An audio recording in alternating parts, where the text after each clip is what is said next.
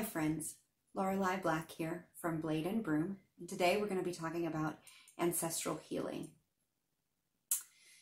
The topic actually covers a few different concepts, and so we're just going to be focusing on a couple of them, a couple of different aspects of what that can mean. And I hope that you find what I have to say useful and a contribution to the conversation. I am definitely not trying to posit myself as an expert on the topic, but I have a few ideas that I would like to share with you from my experience and my observation. I too am on a path of ancestral healing and working with my ancestors to heal some generational wounds, and have done a lot of study and shadow work to try to deal with those issues. I want to share some techniques and some concepts that I have found useful in my own practice. Really, that's what I'm trying to do with the channel in general. There are some things in which I'm extraordinarily knowledgeable. I've been doing that specific work for 25 years, and I have a great depth of knowledge and practice. There are other topics that are new to me, and I'm exploring them alongside you because I'm a student too. I feel like we're all students of some aspect of our craft. And then there are other areas where we are very knowledgeable teachers and have a great wealth of expertise to share. This is an area where I have a great deal of knowledge of my ancestors, but coming to a place of understanding about ancestral healing and about generational wounds and about the traumas and being able to share how to heal those is still new for me, and it's something that I'm working through, and I probably will be for the rest of my life, if I'm being really honest. I think that our ancestors are really crying out for that right now and are ready for that, and I think that we're feeling that as a society right now. I think that a lot of us are really hearing that right now, and I think it's one of the reasons that we're hearing about it in the world around us, not just on the streets, which we are definitely seeing a lot of that coming back up to the surface right now, but we're also hearing about it in social media, about the presence of the past coming back up to face us right now. And we're really sort of seeing our ancestors say, do something, make this right, help us make this right. And this is an opportunity for us. So to help address these wounds that have been inflicted over time. I think that it's important to understand that there are lots of ways to approach this, just like there are lots of different traditional ways of working with ancestors, and being able to find what fits best for you is going to be very important. But the most important thing is to start doing the work. If it's something that you're being called to do, and I think that if you're watching this video, it maybe is, start doing the work. So what is the work, right? What is it that we're talking about? We're having a lot of difficult conversations these days. We're having a lot of difficult conversations throughout, certainly here in the United States, which is obviously where I'm based. Just really, really hard talks that have to be had, and they're not always going well, these talks, which is evident. I'm here in Louisville making magic right here in River City, right? And here in Louisville, we're on our 23rd day of protests. There's just so much change that has to happen, deep change, and that change is rooted in our past. It's rooted in trauma and damage that has to be addressed. And ancestral healing is a place where we, as witches, can work on that. It's not just in our country that we're having these conversations. Obviously, we've seen that this dialogue is happening worldwide, and it's happening within families, and it's happening within the family of the craft. It's happening within covens. I've seen and had really interesting conversations and really hard conversations happening within within the family structure that is a coven. We're really today talking about that family, the actual family structure that is our ancestors, whether that's spiritual ancestors, biological bloodline ancestors, you know, or adopted family ancestors, but those people that we consider family, whether that's spiritual, vocational, bloodline, etc. Jessica Winston from the House of Hoodoo in New Orleans posted on her Instagram account that one of the things that white folks need to be doing is petitioning their ancestors and working with them to get them to stop the spiritual warfare that's happening between white ancestors and black ancestors, with the concept that what's happening above is what's echoed happening below, and that there's still oppression and still that racism happening on the other side of the veil. And I think that that's definitely one valid approach that can be taken. And it got me to thinking about what other approaches might be taken. The concept with that is that what's happening here on the physical realm is being echoed or stems from what's happening in the spiritual realm. And of course, that's often described as an above-below scenario, or upper, middle, and lower realms. That gets sort of condensed or distilled into the phrase as above, so below, as within, so without. These are just ways to simplify these spiritual concepts. One of the points that I really want to make with this particular video is that ancestral healing is not necessarily just applicable to what's happening in the world around us today, with issues like racial injustice and the kinds of oppression and systemic change that we need to make in our society today. Certainly that is a big place where we're seeing it. And again, I'm going to echo the idea that I feel like we're seeing this stem up and bubble up right now because this is a concept whose time has certainly come, and our ancestors are here at the forefront. They're pushing forward and saying, this has to be dealt with, and we are ready. A lot of our ancestors are ready. We're seeing opposition to that too, because there are a lot of folks who they themselves are not ready in the present, and their ancestors are also not ready for that change.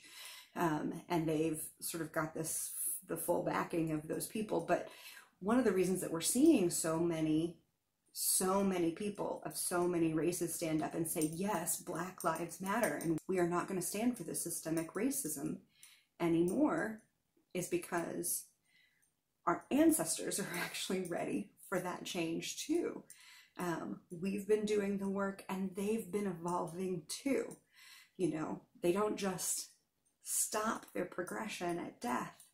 They keep moving, they keep evolving, they keep growing.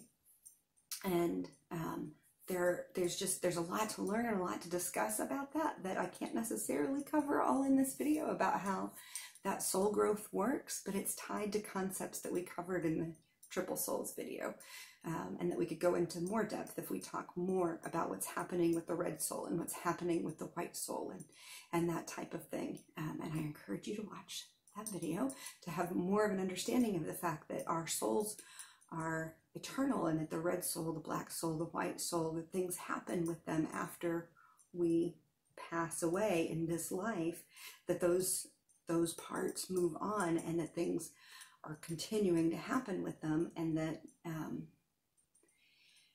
that ancestral soul is connected, right? So what ends up happening is that we have the opportunity, even beyond death, our souls continue to grow.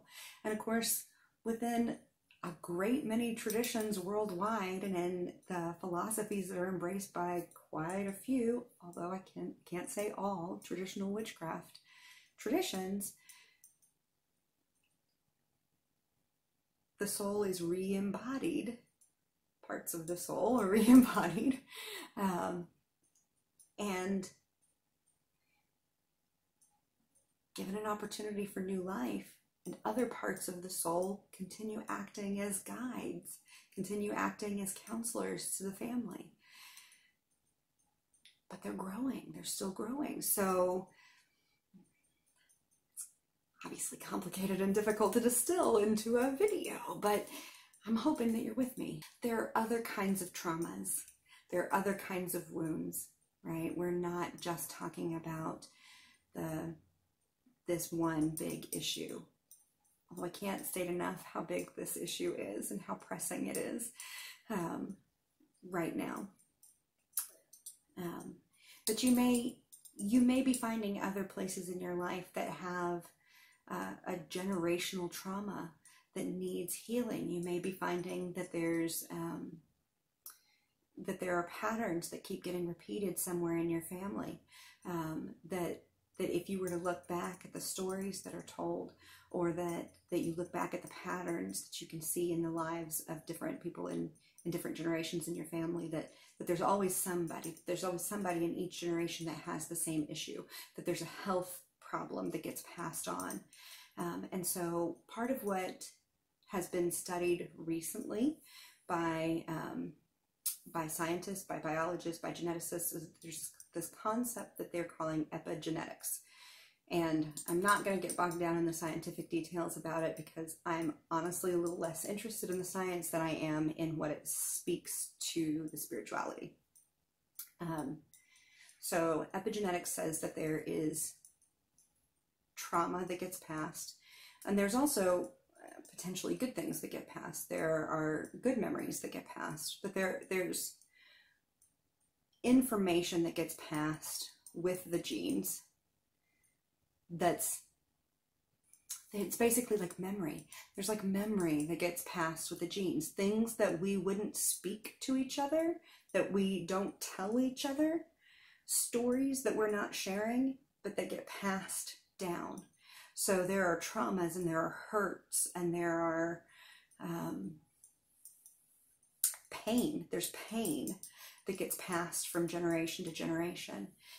I would have to believe, based on my Germanic roots and belief in something called hamanya, that also things like luck get passed down. So there's a Scandinavian word called hamanya that has come to just mean luck, but it used to be tied up with an idea of a female spirit of good fortune. The tripartite soul is a cross-cultural concept, but in the hamanya, you see echoes of what I have described as the red soul, because the hamanya can, in theory, be passed to another member of the family. It becomes that ancestral soul that I have described in the other video as the red soul. So it can be passed along family lines, and that family luck. And I know, if you think about it, I know that you know that person that has just that family luck, and it might be. I have a friend who describes it as strong luck, right? Like, it might not be good luck and it might not be bad luck. It's just strong luck. And then there's the filgia, or the filgia.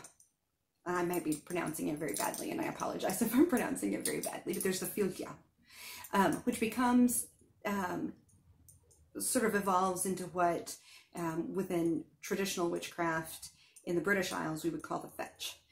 And so the fetch has been described by us as the black soul. That's the one we send out on astral flight. That's the one that takes on aspects of our fate and fortune. What makes it so interesting is this idea that this red soul, whether you think of it as the hamanya, or you think of it as the ancestral soul, you think of it as the bone soul, which is a concept that you see in other types of shamanism, other cultures, versions of shamanism, this idea of that soul that lives in the marrow of the bones. I'm pointing at my marrow. That it gets passed on. And we've had that idea before we ever heard about epigenetics. We knew that.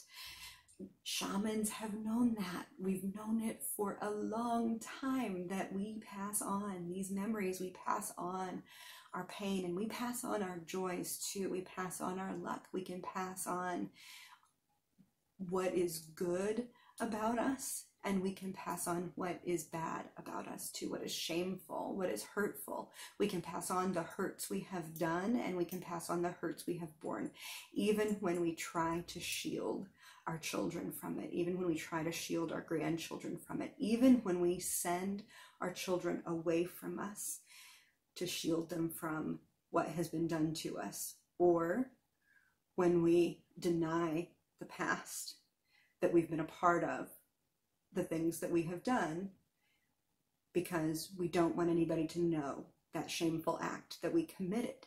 So, and I'm bringing that up because, again, there are things that are coming back to bear right now in our society that our ancestors participated in, or had done to them, or both. Because if you are in America, you may have bloodlines where you are both. You have both of these things in your blood. And you may very well be coming from this place of extreme internal conflict over not knowing what to feel, not knowing how to feel about it, or not knowing what to do. Or maybe you feel very strongly, but you don't know what action to take or how to resolve how you feel about your family, who you love, the family that raised you, or the people that you feel proud about in your family line, because you know that they did, some of these people did amazing things, really good things, but you also know that there are people in your family that had to have done atrocious things, just unspeakably bad things. And how do you deal with that? So that's where we are right now. What do we do?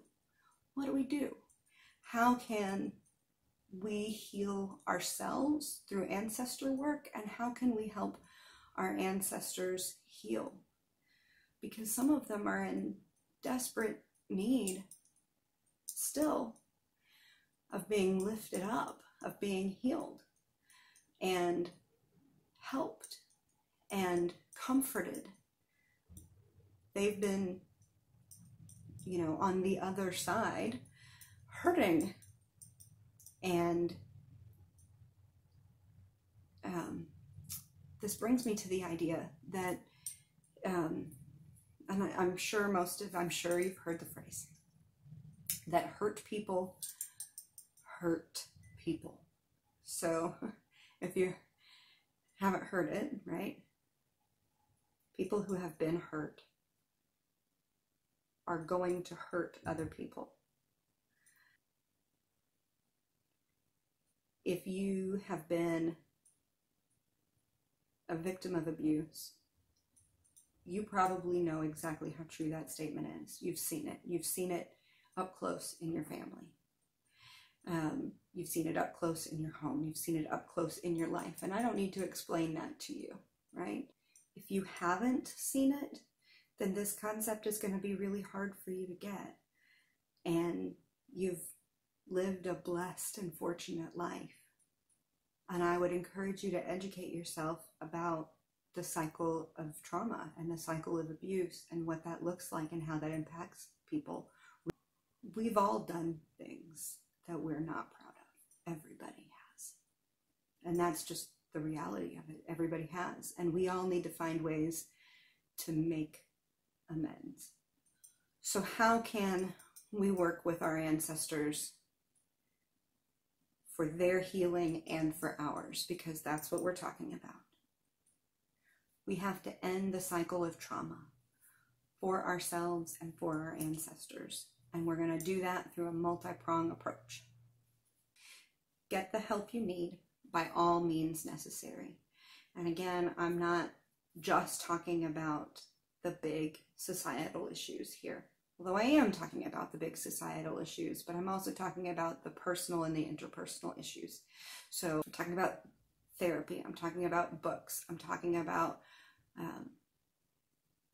interventions, I'm talking about professional guidance, I'm talking about if you don't have access to therapists and professionals and and that type of thing. I'm talking about seeking out the professionals who are on YouTube and getting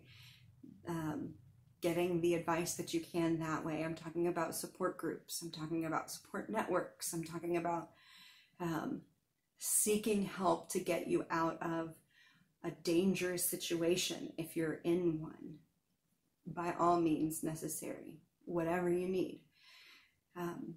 It's impossible for me to address every way that that could look, because there are so many different aspects of what you could be dealing with in terms of that generational trauma. It could be emotional, it could be a medical concern that's popping up throughout your family line. It could be, you know, facing head on these social issues. It could be an interpersonal kind of conflict. It could be a vocational issue. There's just so many ways that it could be manifesting. And my sense is that you probably have a good idea of what it is, that you're seeing that pattern, that you have an understanding of how it's coming through. So another prong on that approach of ending the cycle of trauma in terms of working with our ancestors is that we have to actively connect with our ancestors. So actively connecting with our ancestors is going to look like probably setting up some kind of ancestor altar or some kind of space that we have dedicated to them. And in the video that I talk about actually working with the ancestors, I show you what my ancestor altar looks like, and it's kind of big and very obvious that it's an ancestor altar, but it doesn't have to be. It can be smaller than that. You know, it can be a shelf where you've got some pictures above it, and then, you know, just a place where you're able to put out some food and drink on occasion and some incense and that type of thing. It doesn't have to be, you know, decked out necessarily. Something that speaks to you and something where you can specifically connect with them. Maybe you want to get started on genealogical research, connected with family of origin ancestors or with adoptive ancestors, or maybe you want to do research into other types of ancestors, whether that's spiritual ancestors or vocational ancestors, lineage ancestors for your spiritual tradition, that type of thing. There are lots of different ways that you can connect with your ancestors, but it's really important to actually start connecting with them, because you can't do the other types of work if you don't have that relationship established. So start establishing that relationship if you haven't already. Mallory Vaudois, in her book, Honoring Your Ancestors, uses a great phrase that says, you're something along the lines of, when you start to reach back to your ancestors, they reach forward. And again, I strongly suspect that if you're watching a video like this, they're reaching forward to you. They're already tapping you on the shoulder. You're probably already hearing from them. So another aspect of this ending the cycle of trauma and doing healing work with our ancestors is actually engaging in spiritual healing. I'm going to talk about right here, I'm going to talk about some different ways that that can look within traditional witchcraft, because that's the practice that I know and feel most comfortable speaking to. European witchcraft has always had ancestor work within it. It just hasn't been writing about it very much.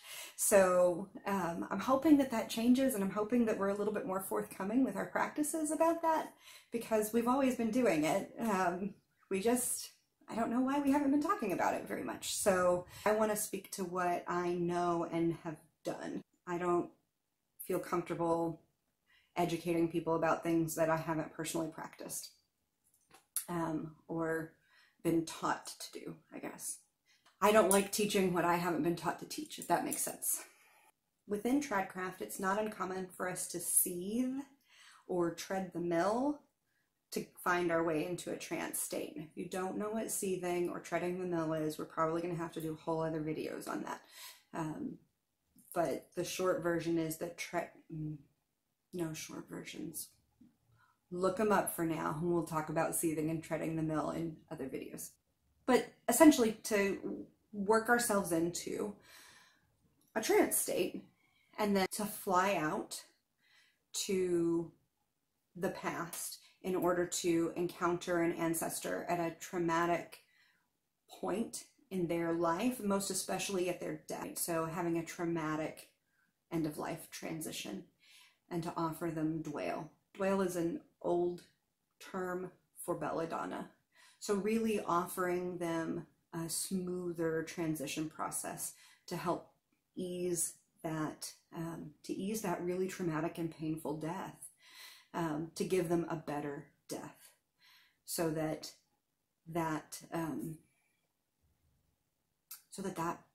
point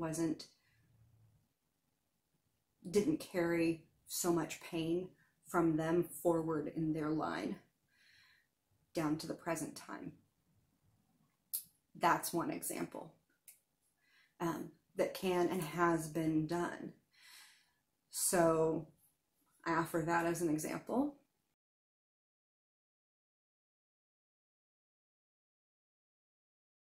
It doesn't necessarily just have to be done at death. It could be done at other points where some hugely traumatic event could be happening to that person, to that ancestor. Typically, when we're talking about traditional witchcraft, what we're actually talking about is European-rooted shamanism with a dose of ceremonial or hermetic magic thrown in.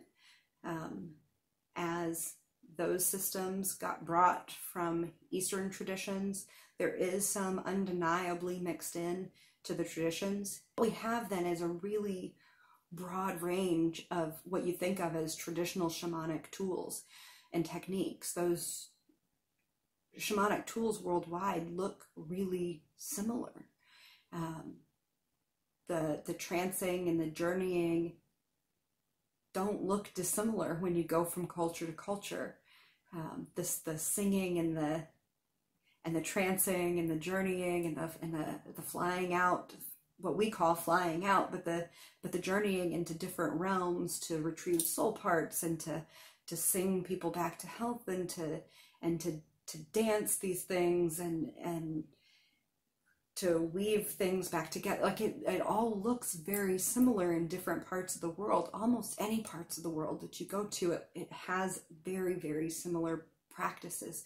So you can, using the tools of witchcraft, brooms and stangs and these transvective tools that we use in order to get ourselves into the other realms, go into the past to confront ancestors, to have dialogue with ancestors, to educate ancestors, to introduce ancestors to your family that may look very different than what they envisioned their family to look like in 2020. And also to learn from them, to learn why they made the choices that they made, to learn the wisdom that they carried, to empathize with them about their fears and their hopes for their children, and all of the things, all of the reasons why they made the choices that they did, and to bridge gaps and to start forming bonds. We can perform that journey work to encounter the past, present, or future in any of the realms that we know of, on whatever version of the world tree that we use, because those things vary a bit by tradition, but they're all valid, right? They exist. So whether you're approaching it through Yggdrasil or you're approaching it through the Spiral Castle, to confront, heal, or reintegrate the shadow or the shards of that self. And that's really powerful. And other parts of doing the work are what I call boots on the ground. You can't just do the work in your mind. You can't just do the work at your altar. You have to go out and do the work in some way in the world. And that may look like getting involved in a protest. That may look like donating to a cause. That may look like having conversations with your family about the issues that are surfacing, about actually confronting the kinds of trauma that your family has been experiencing. That may look like having hard conversations with your partner or with your children or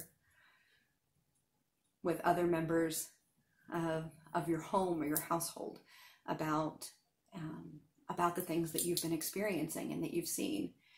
Not necessarily, depending on how out of the broom closet you are about what you've actually been experiencing in your trance work or that type of thing. You know, you may not want to go into all those details, but things may be coming up for you and you may be discovering a lot just about yourself. You will undoubtedly be discovering a lot about yourself. And so you are probably going to need to, as you and after you have processed some of that stuff, need to implement the changes in your actual life. Otherwise, they're not going to stick, right? So you're going to have to do that boots on the ground kind of work. Making changes to policy, making changes to systems, making changes to the way you handle things within your home or the way that you handle situations as they arise. Because if you keep doing the same thing you've always done in the same way you've always done it, you're going to keep getting exactly the same results. So something's got to give. Once you know, you've got to change. Another part of this prong is to be prepared to dance with your shadow, because this is definitely going to bring up uncomfortable things for you. It's going to bring up things that you're going to have to look at within yourself. It's going to bring up things that you have to look at about your family and about family members. There's just no way around that. So I think that's one of the things that's very healthy about traditional craft, is that it doesn't really allow room, I don't think, for what is called spiritual bypassing. So the concept of spiritual bypassing is the idea that that you just sort of take a love and light approach to everything, and that you don't allow room for dark thoughts and negativity, that you just sort of embrace everything's going to be okay and I only accept positive vibes here sort of approach. And while I'm definitely not recommending that you go around kicking puppies, because that would be bad, the idea with embracing the shadow is that it is normal to feel angry, and that it is normal to feel what we would, the entire spectrum of human emotion, that feeling your feelings is a normal thing, and that having negative impulses is a normal thing. What's not okay is acting them out in destructive ways. The idea is to learn how to sit with them. The idea is to learn how to feel them and how to move through them and how to channel them into ways that serve you and that don't tear other people down and that don't destroy the world around you. How do we work through that? This is where I once again encourage you to seek out professional help when you're dealing with really big stuff, including getting therapy if you can, and looking for therapeutic professionals that have made materials available on YouTube or through books or through that type of thing, because getting the resources that you can in order to help you process this stuff is going to be very helpful. I hope that you have found today's video useful. I would love to hear your thoughts and your comments. I would like to know what you do in your practice to connect with your ancestors, to help them find healing and to find healing for yourself in working with them. I feel that this is important work and that this is definitely part of the work of witchcraft. And I would like feedback and thoughts about what you're doing out there. So I am looking forward to hearing from you. Subscribe, share, and I'll see you next Monday at noon. Links down below, all that kind of good stuff. Do all the things. Bye, guys.